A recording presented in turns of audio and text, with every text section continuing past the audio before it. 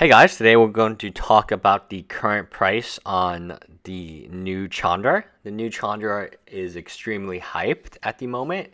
I love the card, but it is $59.99 on Star City Games, and it's sold out. So I know a lot of people will say, oh, well, no one's going to buy it at $59.99. Well, for this card and pre-order, it has been sold out.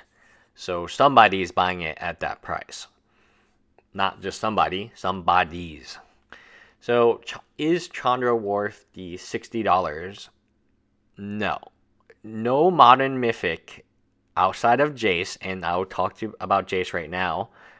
Jace is Baby Jace is a very interesting card. It fit a deck. It was played in standard all the way up until the championship just last week.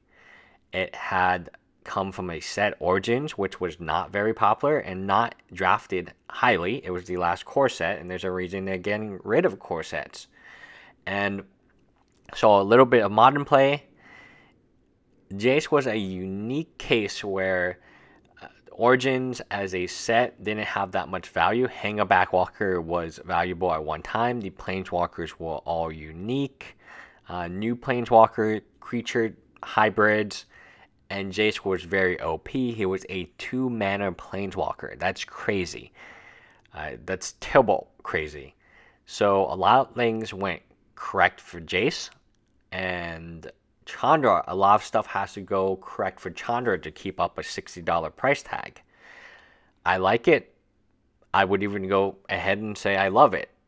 But not at $60. I can see this card at $40, $45. I can't even see it at all the way even at $50, but I can't see it holding $50 for a very long time, and I definitely cannot see it at $60. So this card for me is a wait until the price collapses a little bit and the hype dies down, then maybe go ahead and take a look at it. I definitely feel like you will get a lot of value from it.